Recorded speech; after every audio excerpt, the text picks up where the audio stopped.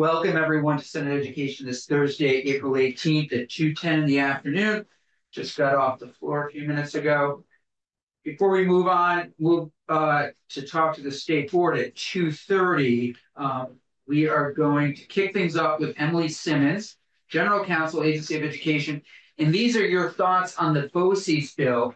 Ms. Simmons, don't feel obliged to rush through because we're fine looping back to you on this later today if it works for you. But for now, the floor is yours. Thank you so much for having me in. I've heard loud and clear in your prior meetings that you really wanted markup because this is getting to late days for this bill. So we can go right to the two. I'm only marking up two sections for you today. Do you have, it looks like you have my written testimony. Okay. So here's, can I bring you up to the theme of what you're hearing from me today and the justification?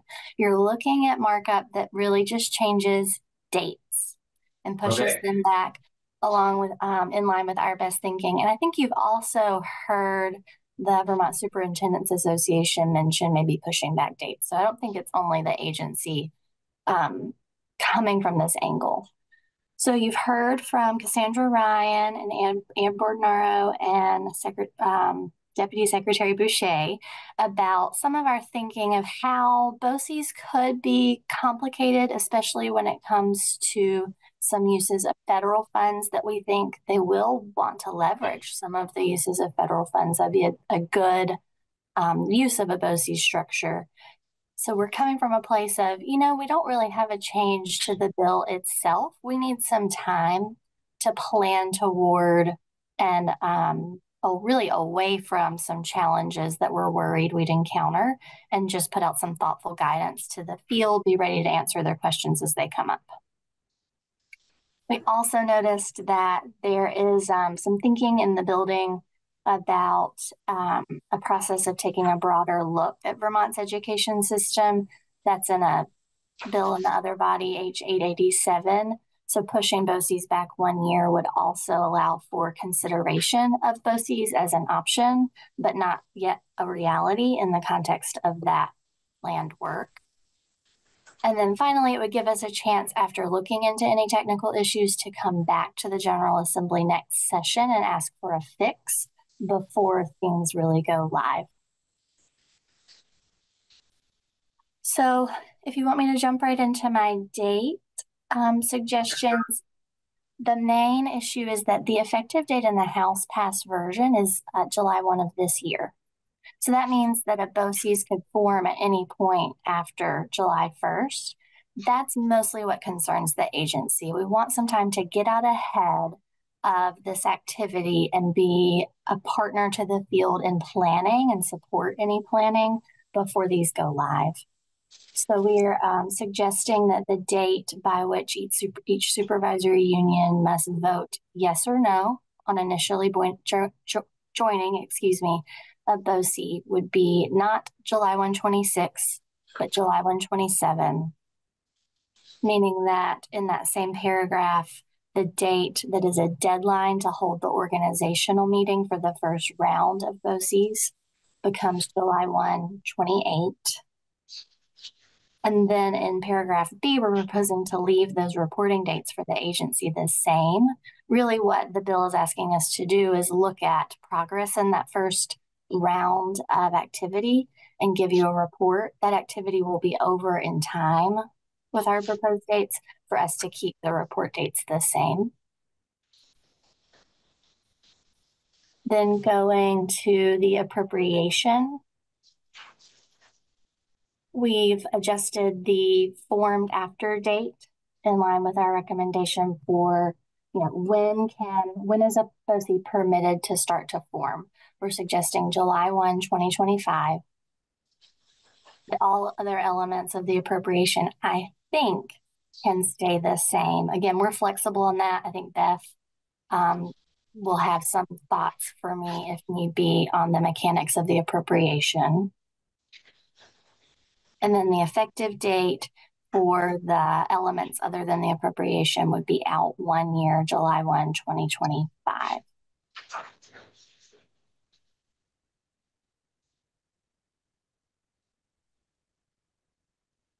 Committee. Senator Weeks. So thank you, Ms. Simmons. I'm wondering if you can characterize whether AOE supports H.887 Section 1 or H.630. They seem to be kind of not coming to the same conclusion, and they're different. They're taking maybe a similar goal, but they're approaching it differently. I'm wondering if AOE has a position.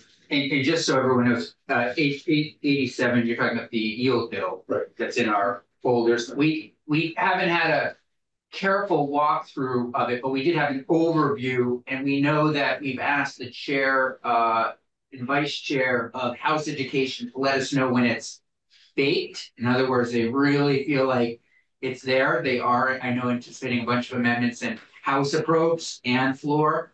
So I just sort of put that out just as a reminder to the committee and everything. But still, the question is a good one. Is just wanted to bring everybody back to that discussion yesterday. Ms. Simmons. So I'm not able to speak to the yield bill. I've not been our point person following that. Although I think I'm ready to push back and say I don't think that they're at cross purposes. So in our view, BOCES is a new government structure that would permit some supervisory unions who think it would be advantageous to pool their efforts on projects to be defined by that group of supervisory unions. This is similar to existing law I know you've heard about that allows joint contracts among supervisory unions. So, to get economies of scale or to share administrative tasks, often supervisory unions will work together to accomplish their work. Right. The big difference in BOCES, advantage that I see in BOCES that doesn't exist in law now, is now under a joint contract framework, one supervisory union has to retain the job of being the fiscal agent, basically keep the bank account, and they can't ever truly pool that responsibility. And it makes things complicated for their partnerships in that one supervisory union is really the owner of the fiscal work and the others pay back, reimburse, contribute to that fiscal work. In a BOCES, you smooth out that fiscal wrinkle and they are able to pool their resources for the work they've identified. Right. Okay. Thank you. Thank you. Committee, any questions for Ms. Simmons, who again is representing the agency on this issue? Any questions, any concerns with moving in this direction? Please, Senator Sheen. Yeah, I appreciate the testimony.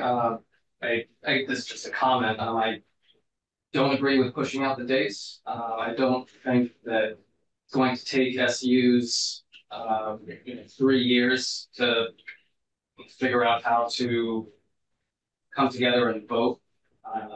This with at least what I'm reading here, this would be implemented in 2027, and the proposal is to have it in 2028. Right. I feel like 4 years to figure out compliance with federal grants, fiscal compliance isn't.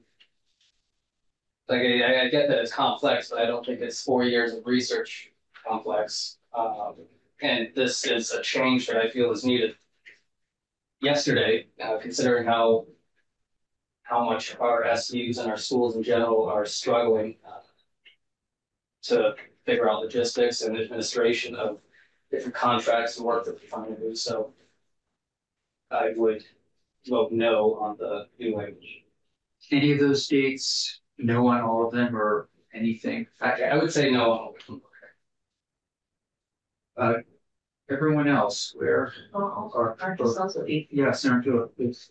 I guess I'm a little torn on both of these in general, this notion, for a couple of reasons. One, it seems as though it's already happening. So I'm just wondering if we need it in statute. I know that they're doing this kind of work at least I've heard they're doing this kind of work in, is it Windsor County? I think in Windsor County where they're, Representative Bus may have mentioned yeah, something like that. so they're sharing resources. Okay. They're already doing it. What else am I, whether we want to acknowledge it or not, we are adding another layer of bureaucracy that I don't know has to adhere to open meeting law.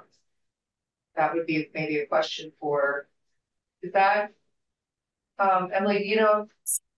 Yes, it would have to, I think Beth called it a body politic yesterday. Okay. So supervisory unions are public bodies and BOCES would be public bodies. Okay, so their meetings would have to be. Yes. Okay. And they would be subject to public records laws. Those go hand in hand. Okay. And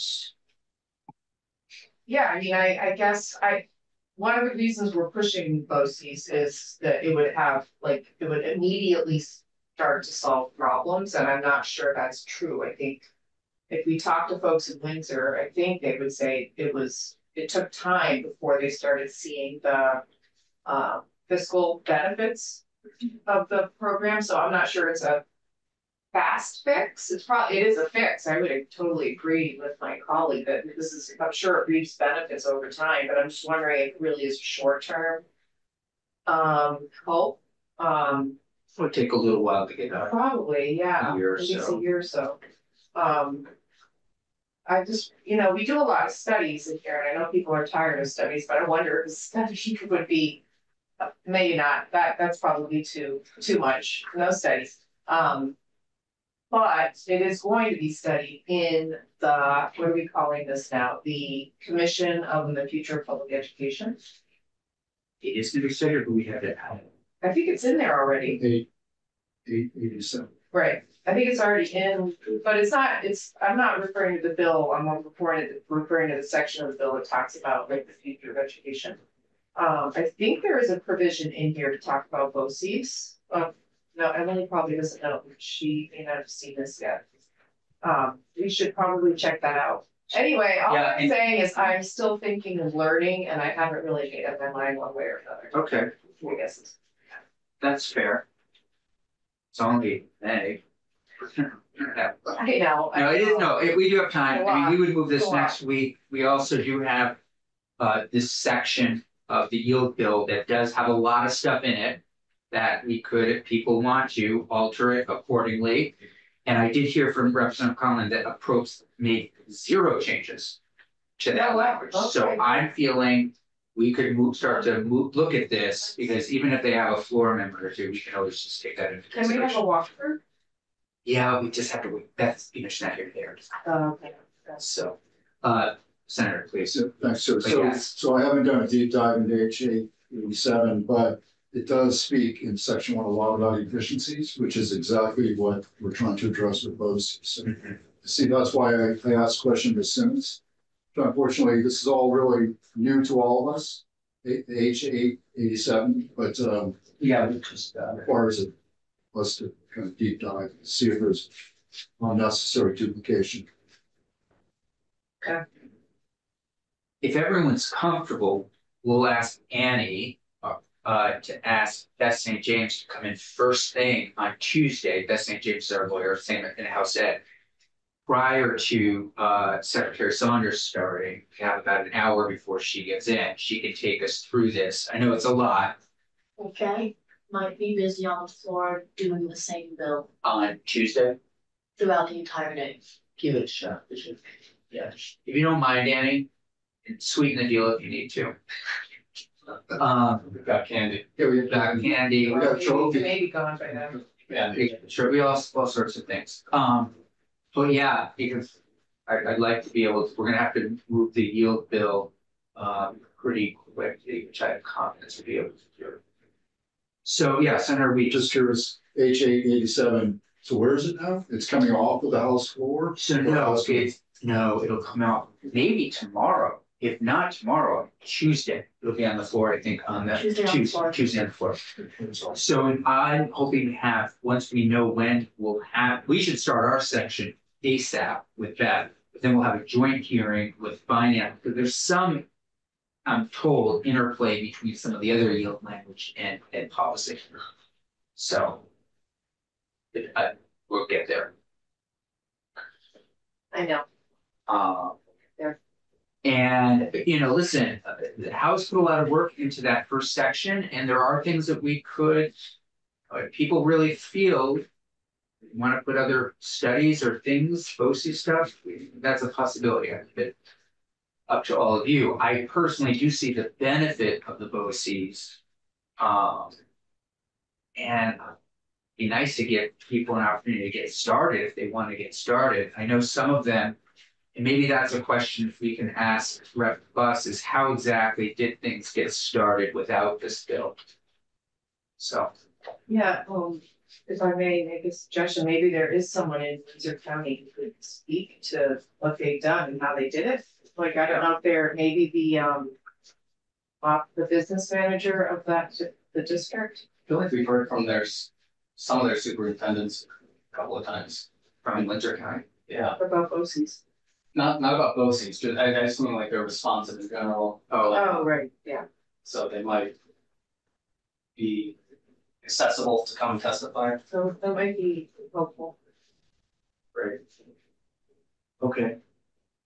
I know a little bit about Windsor County. Okay, so Senator Gulick, and I'm inserting myself with 4 minutes to go. So Senator Gulick, I'm aware of a special education program run in Windsor County. Is that what you're thinking of?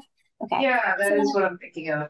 Actually, in a few pockets of the state, and in Essex, Westford, this year, supervisory unions use the current law about joint contracts. It's Section 267, Beth mentioned it yesterday, to operate a collaborative special education program. So yes, that is what they're doing. It's existing law. The current requirements are that they write up their plan for their agreement and get the Secretary of Education's approval to move forward on that joint agreement. So it's a contract among multiple supervisory unions. And similar to BOCES, there are those supervisory unions that are members of the agreement, and there are those that purchase services who are customers of the services of that joint agreement. Oh, thank you for that. Appreciate it. We'll move this next week or not.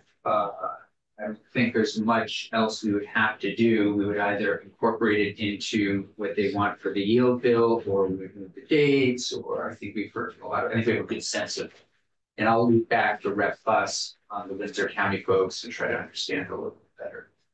Tomorrow, if it's okay with everyone, I would love to move school construction on our calendar. Yes. Okay. Thanks, Ms. Simmons. Thank you all. Have a good afternoon. You too. You look so offline that you switched. No, I think they're okay. Are they ready? Yeah. Yes, it works for, yeah. Thanks, Annie. You're doing a heck of a job. Yeah. I'm not doing anything. Doing great. Doing great. We have your evaluation right here. Annie, we're a fun crowd most days. Is this one of those most days? It is. We'll see how the next week goes. Okay. And Mr. Chairman, Representative Little, we're having a 3:15. That's okay. Okay. Yeah. We're thrilled you're here. Everyone wants to be. Better early than late. We appreciate that. It's a very popular. Go Lyle. There's Lyle.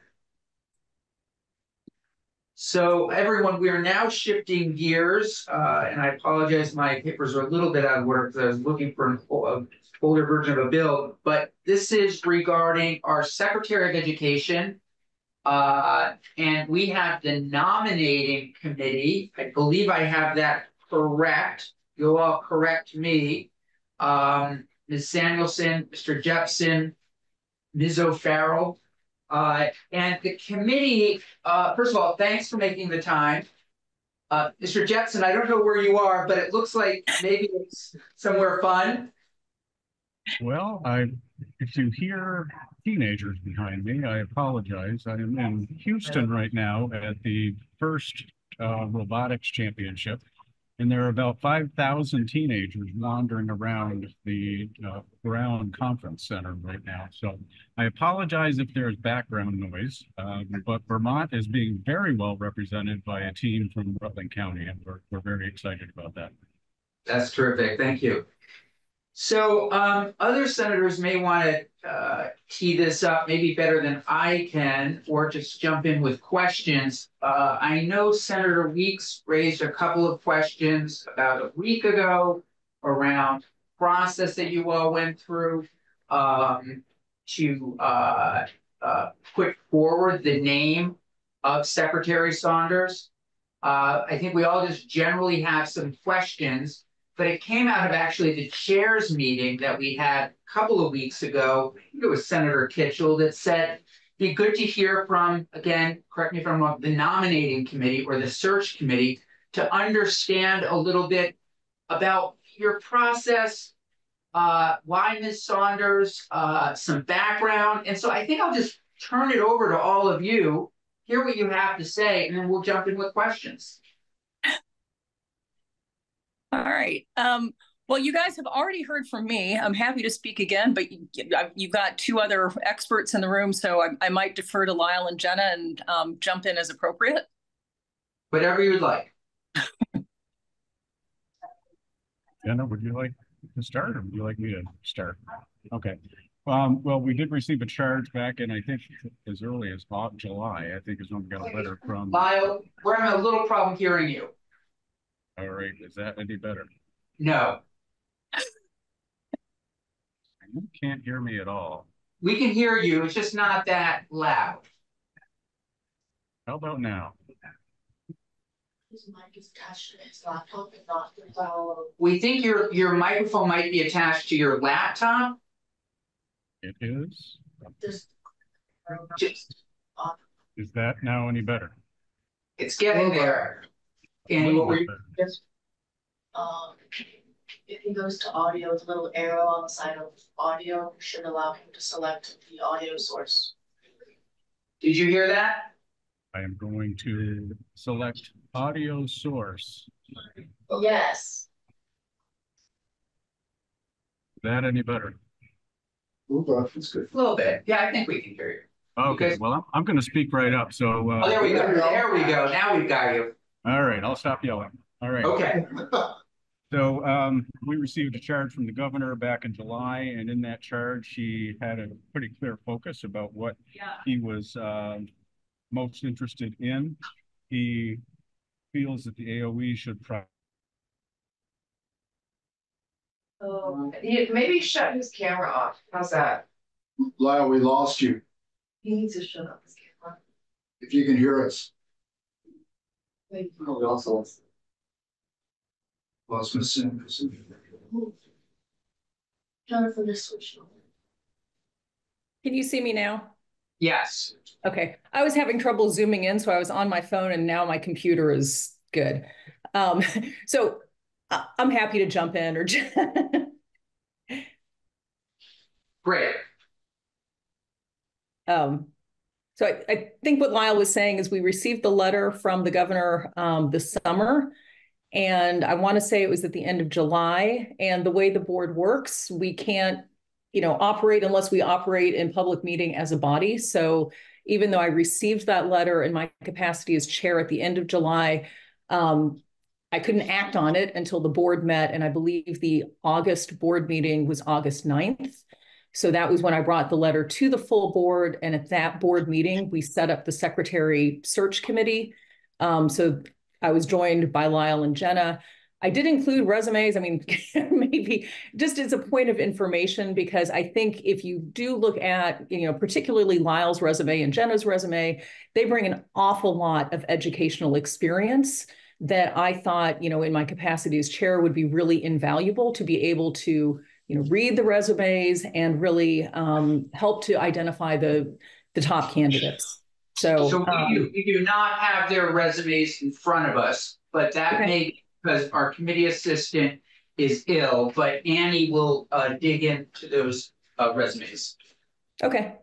Thank you. Basically, between Lyle and Jenna, we've got a few decades of really good experience in public schools in Vermont, and doing a variety of other jobs within that. But I think both Jenna and Lyle have been principals at public schools for a number of years. Lyle also was the leader of the Stafford Technical Center for 14 years. Lyle, 16. Yep. 16 years. Anyway, pretty well qualified to be on the committee. So I was really happy to have them join the committee.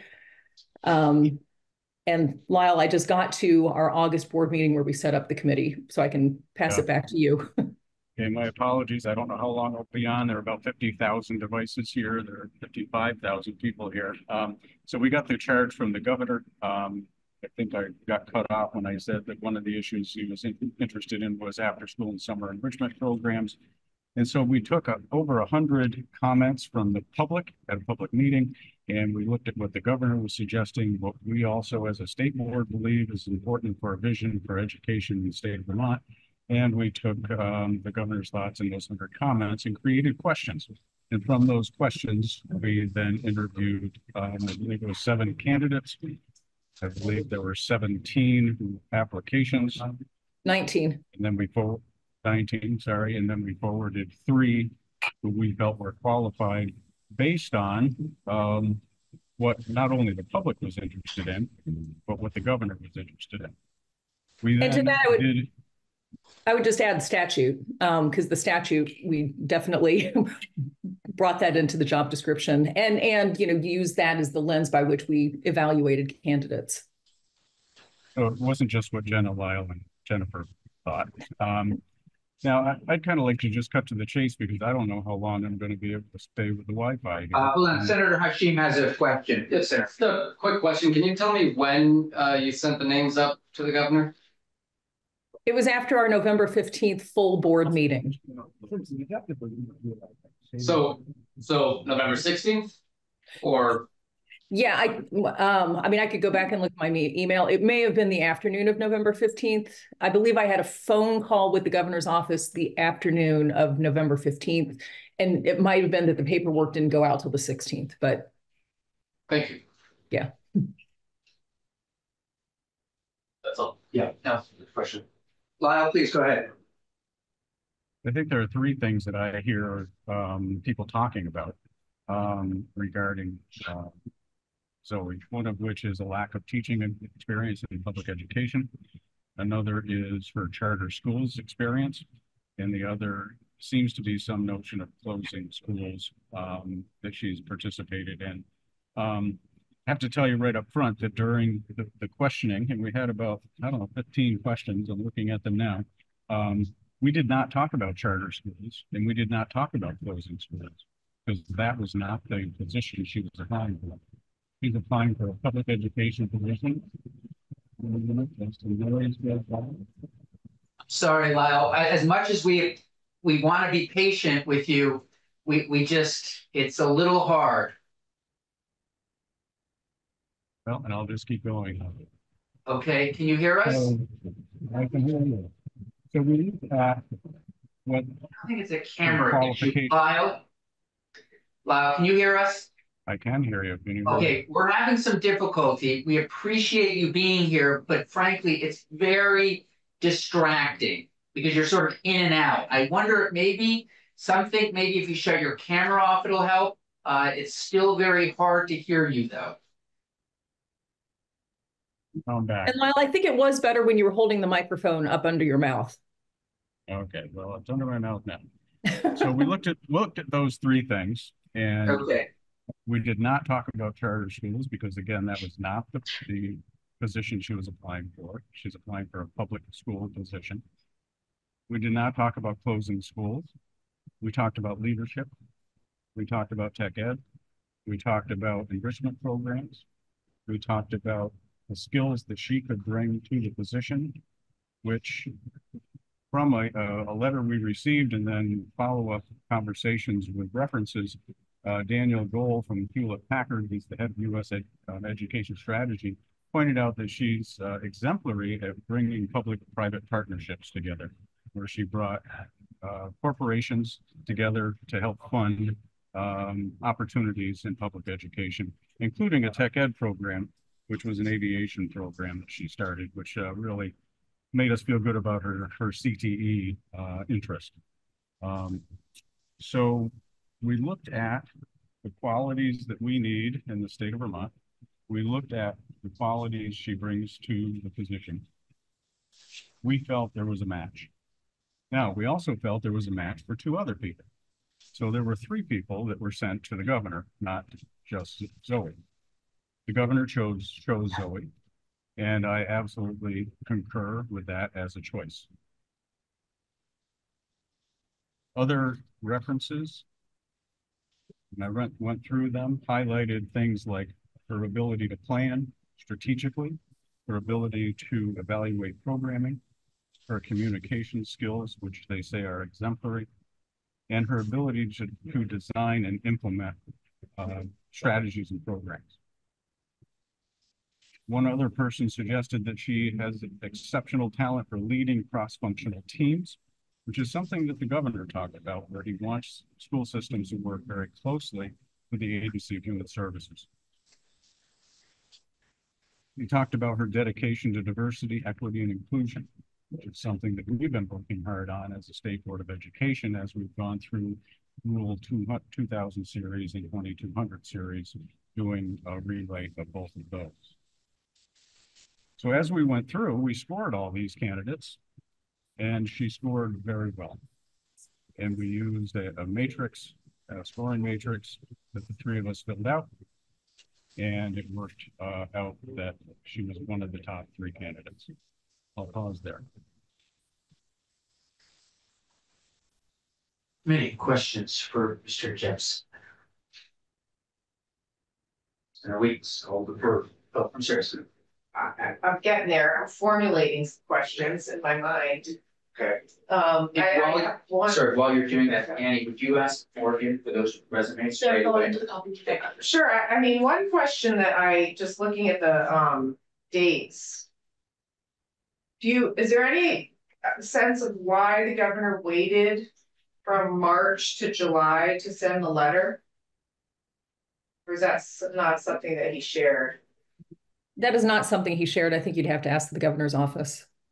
I think he did allude to it perhaps in the letter that he sent, saying that he knew he was going to be preoccupied with the flooding that had just taken place in the summer.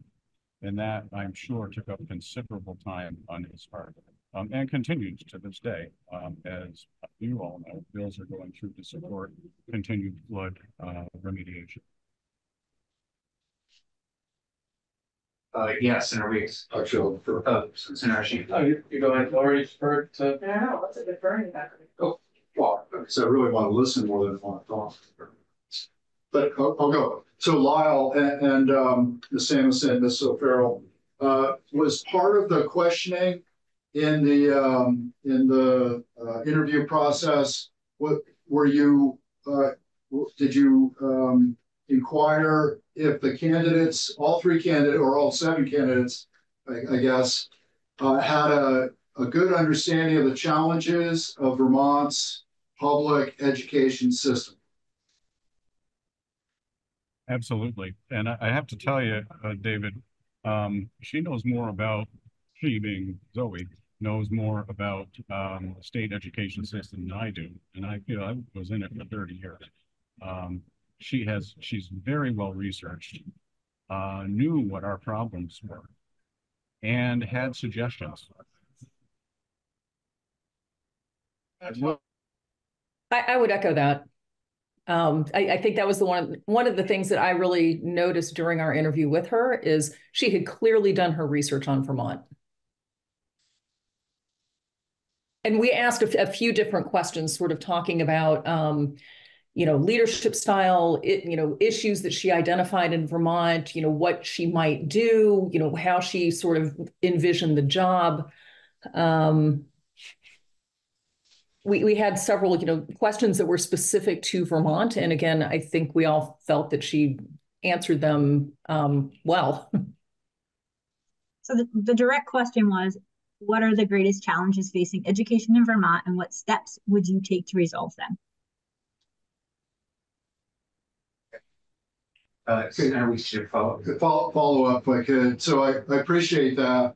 Are you willing to offer any of the challenges that she specifically raised and addressed in her interview process that gave you the confidence that she was well researched or that her background fit the necessary profile? Well, and let me just interrupt because I do realize that this is covered by executive privilege, and I'm not sure that it's our privilege to waive. Okay. Yeah, I can understand that. I'm sorry. Yeah, I understand. Senator Hashim. Well, I imagine this may be under executive privilege as well, but you had mentioned that she has experience with designing and implementing strategies, programs. Are you able to share what some of those are as it relates to public schools prior to November 15th? She had talked. Well, we do have her in on Tuesday, so we have an opportunity to talk to her directly, of course. But please go ahead, Ms. Anderson.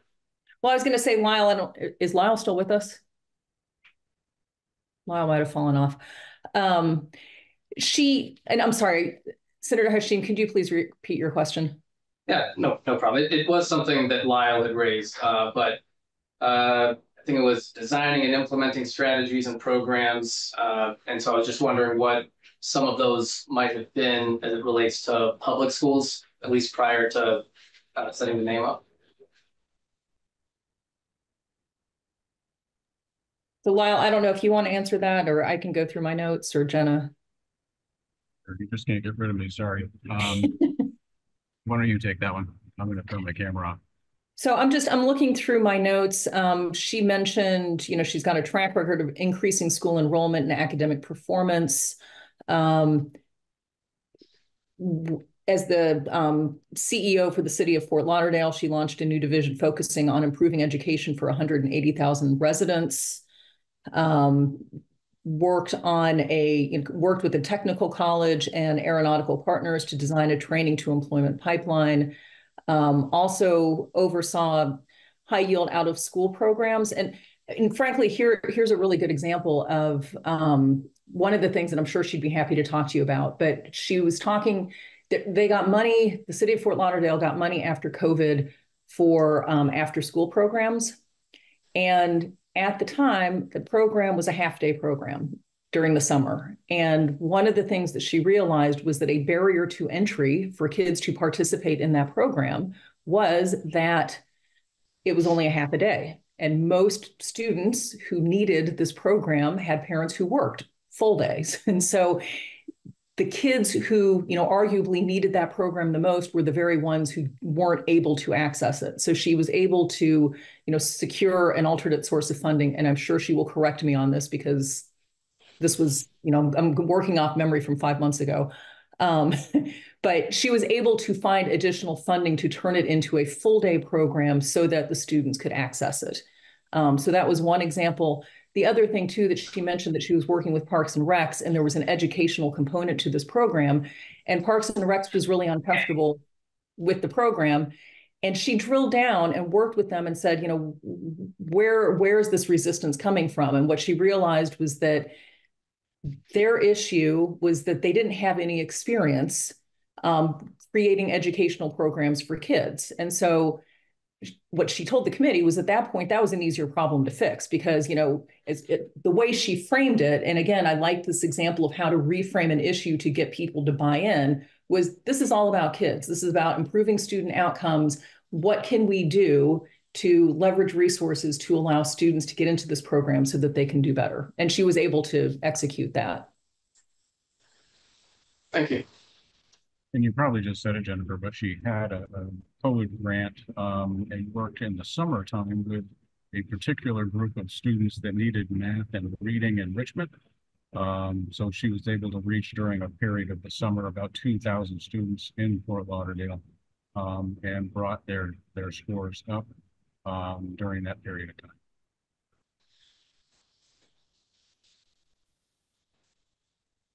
Yes, Senator Williams. So one of the criteria you evaluated was leadership.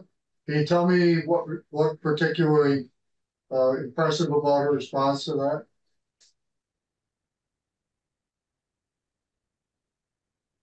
Lyle or Jenna, or I can jump in. Well, I'm looking back at the folks that we talked to. One of the things that they said she did very well was she was able to connect with the city, state and federal leaders to bring resources to her area, and that she was able to leverage the skills of people around her. The example I keep using when I talk about her is that it sounds to me like we don't need an astronaut to run NASA, that we need someone who can get the astronauts to Mars and back. And the sense we got throughout our conversation with her and with others was that she has an innate skill at bringing the leadership of other people together around a joint mission. And that sounded a whole lot like the military to me, quite frankly, Terry. But it sounded like she was the type of leader that could bring disparate schools all around the state together with their disparate leadership and pull in the same direction. Thank you. And I would just add to that, I think she spoke of a couple of different examples of really being able to work with different organizations and really getting buy-in from different constituents to be able to execute.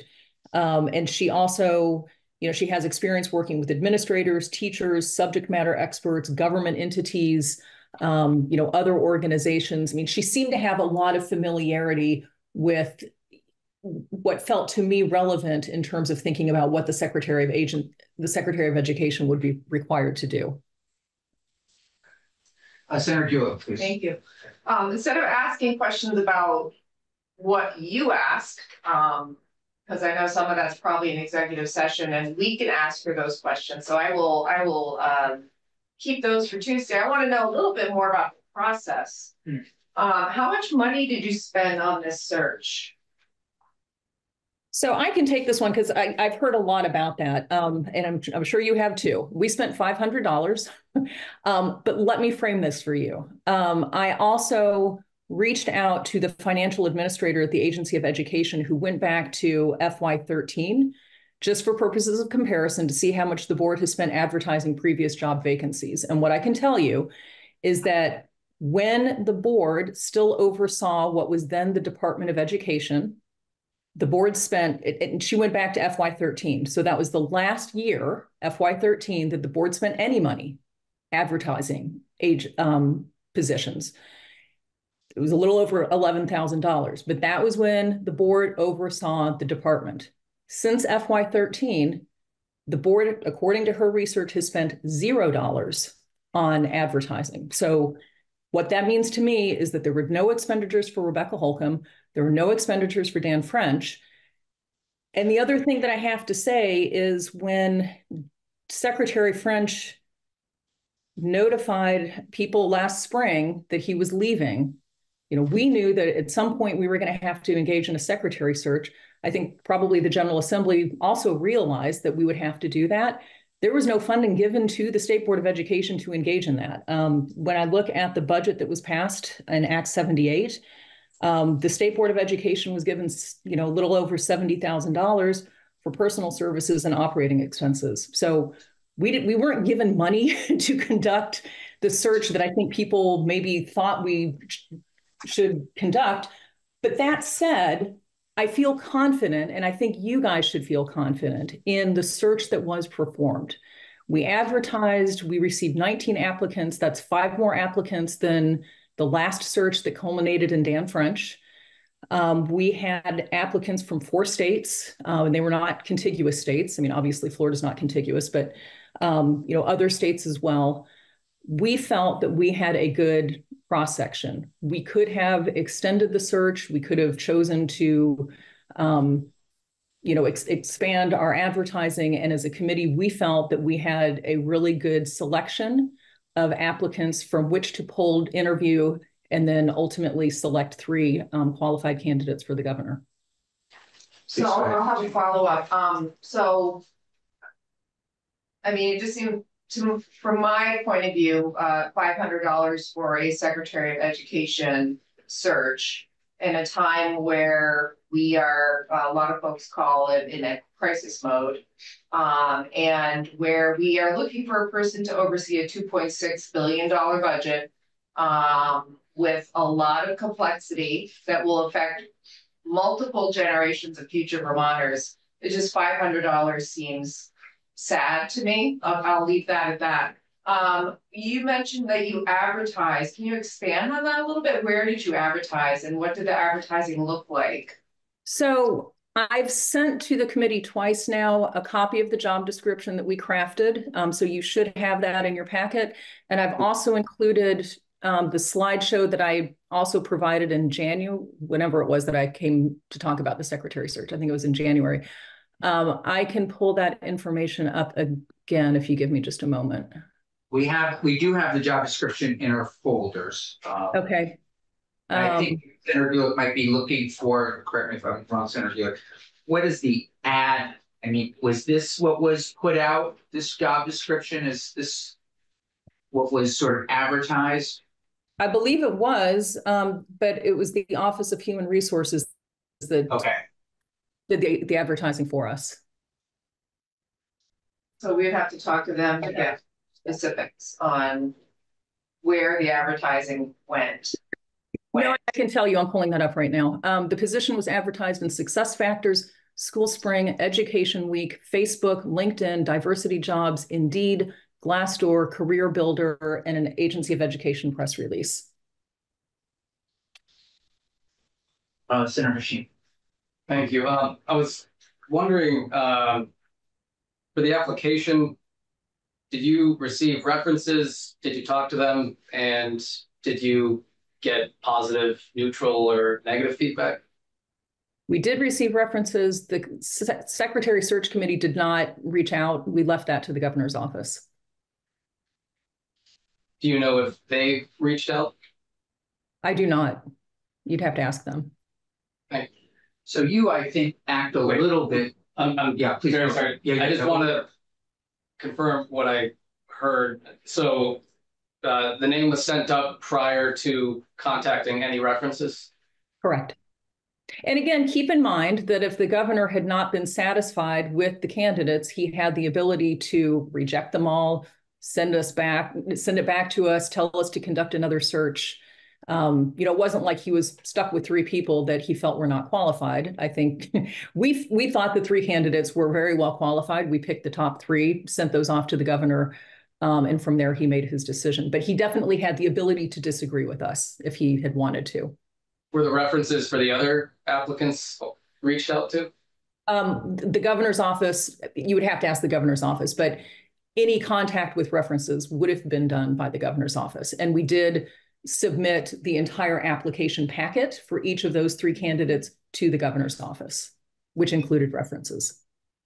In the past, has the State Board of Education reached out to references, or is that 100% in the governor's office for this process? I don't know, honestly. There's no record at all of the secretary search that culminated in Rebecca Holcomb being named secretary. And with regard to the search that culminated in Dan French being named secretary, we, the committee, have access to all of the meeting minutes, but there's no record of whether there's nothing in the minutes to indicate that that committee reached out to references. So sorry, last question. Please. So do you have the discretion to reach out to references before you send a name up? We probably could have, yes. Thank you. It's great line of questioning because I was about to compare. Senator Hashim and I serve on judicial nominating, and judicial nominating, the 10 of us roughly, before we send the names up to the governor, we call references. Am I correct, though, in understanding you didn't call references, but you did have written references, or no references at all? You just send the names out. No, we had written references, and we did read those. And I mean, frankly, one of the things that we really relied on quite heavily when we were conducting the search was this booklet that has been prepared by the Vermont Department of Human Resources called A Guide to Interviewing Reference Checking. So I will be honest, in that booklet, it mentions that references are of somewhat limited value because obviously, you know, if you think about it, someone's going to put down a name as a reference, a person who's probably going to say nice things about them. And so what becomes a little bit hard is how to ferret out, you know, you're only going to get a reference that is going to say nice things about a person. So we felt like there was limited utility in tracking that down. And to be honest, we don't have that capacity. The governor's office did. And so as we thought about it, and you know, Lyle and Jenna, correct me if I'm wrong, the governor's office, because again, the governor is ultimately going to be the one making that decision. It felt like something that they were better capable at doing. And so we gave that responsibility to them. And if I misspoke and said we talked to someone, I was looking at the references, the physical references that we saw, and that's what I was referencing when I talked about what people said. Senator Williams. So did you do them by video teleconference, or was there any in-person? And were they all done the same way? Yes. Interviews, yeah. Yeah, so each interview was an hour and 15 minutes long. Each interview had 15 questions. Lyle, Jenna, and I were each responsible for our own questions. So we were very consistent about, you know, who asked which questions and what the question was that was asked, so that each candidate could be fairly compared to other candidates. And they were all done through the Teams link. And we did them, I believe, over the course of 3 days, I want to say, 7 interviews in 3 days. So that it was all kind of fresh in our minds. Just to follow, did you have anybody that originally applied withdraw? No, not that I know of. Thank you. So once you determine your, just in terms of process, does it go to the full state board at some point, or does it go to all of, it's the 3 of you, then move to the governor's office, just for clarity?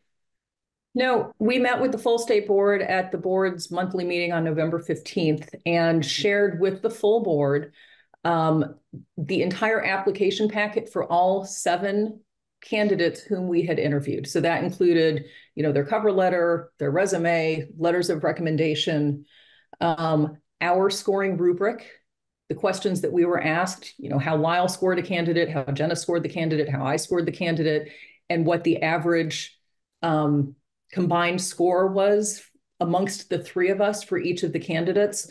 So we went through this whole process in executive session with the full board, took questions about, you know, different candidates, different aspects of different candidates. And when we came out of executive session, we voted as a board unanimously to advance 3 names to the governor. Senator Gill. Thank you, Chair. Lyle, you said that you didn't, the subject of charter schools didn't come up in your conversation or in your interview or in the assessment of the candidates. And you did mention statutory requirements. Can you speak a little bit more about those statutory requirements and what exactly you were looking for and looking at? I think Jennifer suggested the statutes. So there are there are specific items that by statute we expect the secretary to be able to do the duties that that person would perform. So within that, it really has a lot to do with working with others, working with other agencies, working on strategic planning. We felt she had those characteristics. Jennifer, did you want to add to that? Sure. So I'm quoting from 3 VSA section 2702 paragraph C. It says, at the time of appointment, the secretary shall have expertise in education management and policy and demonstrated leadership and management abilities. The duties of the secretary are laid out in 16 VSA section 212. And I won't read that because it is over 2 pages long, but I did include that link with your materials. Thank you. Yes, we have it as well. Earlier in the week. My only other thing is we haven't heard from Jenna, and she's been on the screen this whole time. I'm wondering if she wants to say anything. Lyle and Jennifer attested to everything that our process and how we went about interviewing candidates and scoring candidates and following. I think we were trying to really respect and honor what sits in statute and what the governor had laid out in his letter when formulating the job posting and looking for preferred qualifications. Okay, thanks.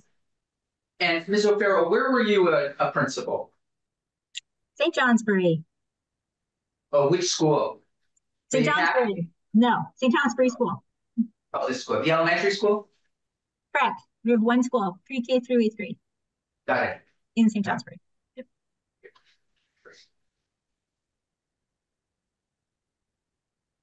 Very helpful. Committee, any other questions? Again, we're hearing from the, Secretary Saunders on Tuesday, but this is helpful to know the process. There have been a lot of questions, no fault of anyone.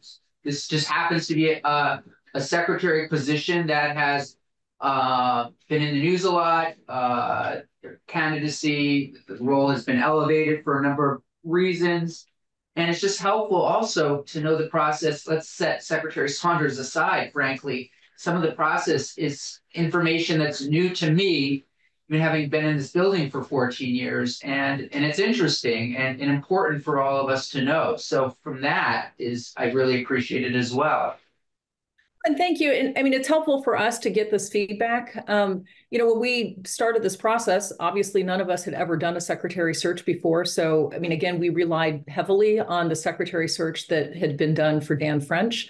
And then to that, we added to it, you know, we threw in the public comment hearing, which I think we all thought was really, really helpful. And I hope the public also felt like they had an opportunity to have an effect on our selection process. We took those comments very seriously, you know, wove those comments into the questions that we had asked the candidates. So, you know, that was one thing, you know, all I can say is we tried to improve on what had happened before us. And I'm sure if it happens again, we'll try to improve on what we did this time. But I think overall, we felt like it was a good process that resulted in identifying some really qualified candidates.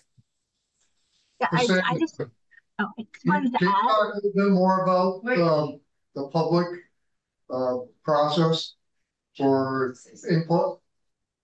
Sure. Although, Jenna, did you want to? I just wanted to add that I think there is a real opportunity for legislators to really look at what the secretary's duties are and the preferred qualifications, how we put those in the job posting, and really think moving forward, does this accurately reflect what the secretary experience and roles and responsibilities should be moving forward. So thank you. And Ms. Samuelson, Senator Williams, and it's a great question I was going to ask as well. So you heard from about 100, you had a public hearing where people came in, and what was sort of the prompt question? Was it, what do you want to see in a secretary, or? Yes. So well, I'll back up. I think we had 11 Secretary Search Committee meetings. And of course, because this is State Board of Ed, every meeting is warned and open to the public. We had public comment at every meeting. Well, we had the opportunity for public comment. We didn't necessarily receive public comment at every meeting, but we did have the opportunity for public comment. In addition to that, we held a public comment hearing, I believe, on October 2nd about the qualities and attributes that people wanted to see in the next Secretary of Education. And in connection with that, I do know that the VSBA, VPA, and VSA all sent out to their constituents a 2-question survey that they then compiled that information. And they basically gave us, the raw data, the answers that they received from 100 different principals, superintendents, teachers. And then appended to that was sort of the 4 sort of high-level things that Jay Nichols, on behalf of all 3 organizations, submitted to the board about what they thought was important. So we looked at all of that information, whatever had come in at our meetings and public comments, as well as the public comment hearing, as well as the information that was compiled by the 3 organizations. Thank you. Thank you. You all did an incredible amount of work. There's no question about that. 11 hearings, 11 meetings, public hearing, creating the job description, all that. So please, personally, thank you for all of that work. We know that you're getting about $1.50 an hour if you're lucky. Lyle, you might be getting a little bit more, I don't know. But we certainly, I certainly just want to express my gratitude for that incredible, it's a heavy lift. Mr. Jepson, your hand was up. Well, I want to thank Jennifer, who really guided that process, and Jennifer, the amount of time she took. And I want to apologize to you all for being in and out of this meeting. It's not my general mode of operation. And I don't think David and Terry have ever seen me without a tie, so this is your opportunity. It may never happen again. So, and do know that we have world-class kids in Vermont. There are 640 teams here from around the world at this robotics competition. There are 60 nations represented, and New England has a whole lot of teams. Vermont has 1, and we're going to win. So I hope. Thank you for letting us be here today. Yeah, thank you. Senator Camp. Yeah, thank you. Mr. Jefferson, I'm looking, how long were you the director? I mean, I've met you in passing, but you're pretty legendary in the Rutland area. I think I keep trying to get you to run for Senate. How long were you at the Career Technical Institute, at the Stafford Center? Stafford Center for 16 years. Prior to that, I was at Fairhaven High School as principal there and assistant principal for 7 years. I was an elementary principal, a teacher. Basically, when I talk about my resume, my wife reminds me that maybe it's because I couldn't hold a job. And so I just got moved around. But I tried one of everything except secretary, and you wouldn't want me there. So. No, I'm looking at it now. Okay. Any other questions for our guests? Good. Okay. Thank you all very much. Thank you. Good afternoon. Good luck down there, Lyle. Thank you. Thank you for all you do. It's a lot of fun. Take care. Say hi to Joe Chase. Who's Joe Chase? He's a robot guy. Oh, really? Okay. Let's just take 5 minutes and then we'll move on to Mr. Little. Thank you, Chair and committee members. Tom Little from Vermont Student Assistance Corporation, coming here to talk with you about H.874 as passed by the House and supplementing prior testimony. I shared with the committee a brief memo that contains a tentatively proposed substitute language for Section 8. I have had, over the last day or so, some additional correspondence with my primary contact at the National Guard, who is Brigadier General Henry Carter. Hey, Carter. Hank. And he suggested that you may have heard from Major General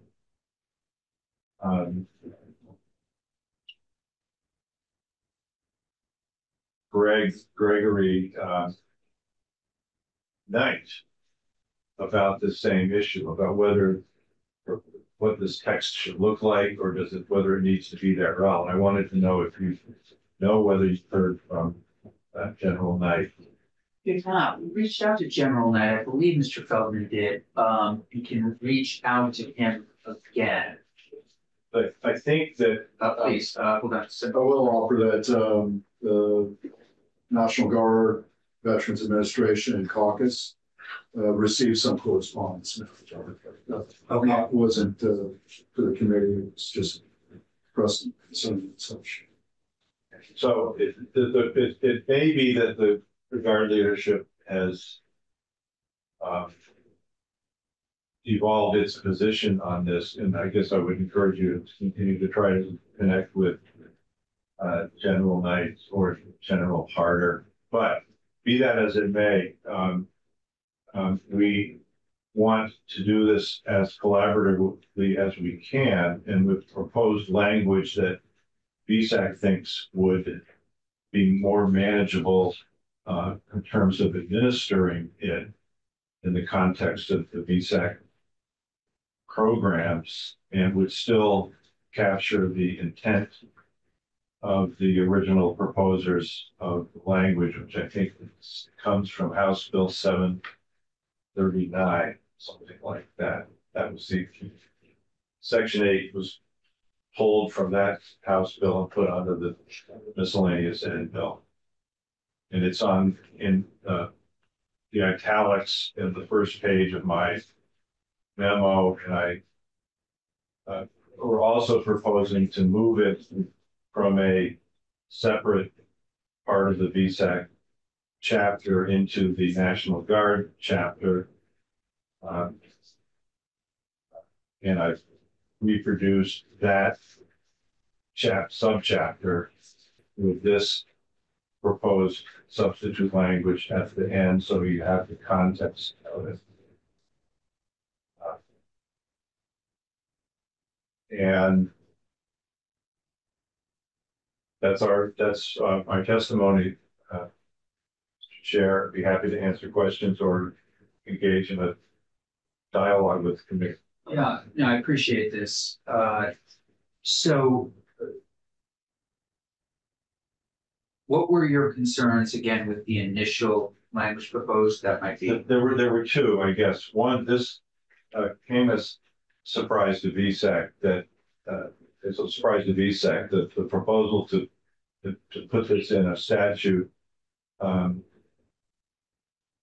suggested to us that people thought that we were refusing to do this or weren't doing it. Refusing to do what? Just so we to put military, National Guard and military related post-secondary options into our counseling and financial aid materials or publications. Which you have been doing. Which we have been doing. Mm-hmm. There also turned out to be some confusion between two events that VSAC has historically participated in. One is a series that are actually hosted by high schools, secondary schools, called Paying for College. And those are relatively small sessions where VSAC counselors are invited in by the high school to speak to students and parents. The high school is the host. VSAC hosts some college, we used to call them college fairs. I think there's a better name for it now, around the state with remote options, with in-person. And those, we invite the colleges and universities of Vermont and the National Guard and others to set up a table and be available to talk to people who show up. There was some confusion, I think, that the VSAC had somehow disinvited the Guard from those in high school paying for college sessions, and wasn't the case. I think the Guard has been frustrated in some cases with lack of open arms, abrasive approach at some high schools or among some high school guidance counselors. We haven't had that experience, but we wouldn't have had that experience. That was one of the concerns is that what prompted the perception that this was needed in the first place.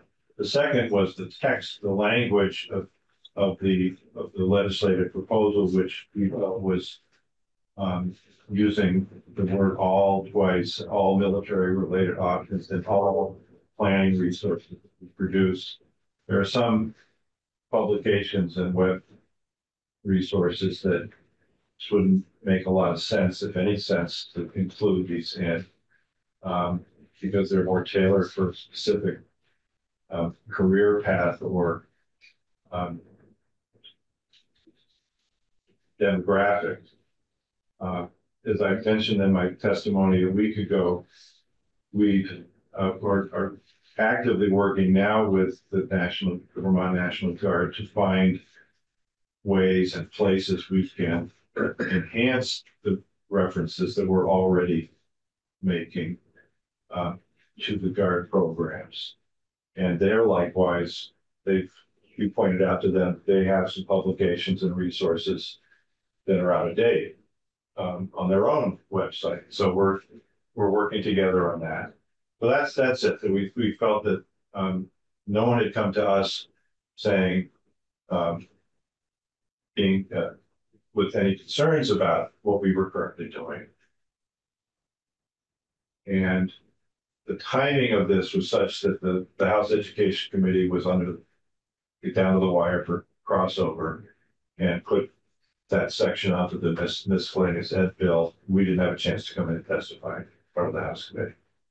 And we decided to start a discussion over here. Senator. Is it fair to say, thank you, Chair, oh, sorry. Is it fair to say, former member Little, that you find this language a little too prescriptive, or? That's another way to, yes, another way to put it. And the italicized alternative, we think would give us the guidance, but also the flexibility to put information about National Guard and U.S. Armed Forces resources in the right place, the logical place for students. And we do maintain this distinction that you, I think, pointed out previously, Senator Gullick, that we don't offer a recruiting function for the Guard or the U.S. Armed Forces or for any other particular path or career. We provide the financial aid and counseling resources that's maybe supplement that or provide a base for people to get confidence to pursue those. Thank you. Yeah. Yeah, no, just a quick comment. I appreciate these recommendations. They get to exactly what I was also concerned about, and I think it's a bit more, this new language just makes more sense in my opinion, so it's very fun. Senator Williams. No, I just, so are you saying if we did a strike all amendment, put this language in, that would take a while to do with wedge council, right? Oh, that'd be good. Because we're saying strike all the words. It's just taking one subsection out of the bill and putting this language in its place. It should be relatively surgical. Like the request is, however, if you can hear from the Guard leadership and ask them, have they reconsidered their concern about this or not, and we'll roll with it either way. Well, to that point, have any of your contacts with the Vermont National Guard seen the new language, and have they fed back any kind of? Well, I shared it. I worked this up yesterday when I sent it over to the committee, and then yesterday afternoon I sent it to Brigadier General Harder, and he responded this morning. Thank you for this. I appreciate it. And then he would and did share an email that Major General Knight had sent to Representative Hango about H.874 in this regard. And General Hardison, I might see you at the State House this afternoon as I'm testifying in House Government Operations and Military Affairs, S.310, which is unrelated to this matter. But he did not comment on the proposed substitute language yet. Can you get General Harder tomorrow? Please. Given challenges of updating IT systems and print material with the effective date of July 1, 2024, is that possible from your perspective? Well, I think that since we've already been doing a lot of this, I don't think this is I think this is more of a content question about them. The print stuff actually has a much longer lead time and we like to use up what we've got on the shelves before we print new stuff. But sometimes I hate to say this as the son of someone who was father was a printer, that I'm not sure how much the printed stuff gets used anywhere except by people like me. But so I'm not too worried about the July 1 date. And if the guard decides they don't think they need any language at all, then that goes away. Okay. Thank you for your time. Good luck. Good luck in the next little while. Thank you. Appreciate it. Spoken from experience. Thank you. Yeah, I know, right? We had one of my sessions, we went into the second week of June. Oh, yeah. Did you really? Yeah. Was that civil union? There was no, this was a fight over school funding. Budget. No way. Not Act 60. No, it was pre-Act 60. Yeah. Pre-Act 60. It was my second, Ralph Wright's last session as a speaker. Do you ever hear from Ralph? Yeah, I do. Good. Thank you. Thank you. All right, thanks everyone.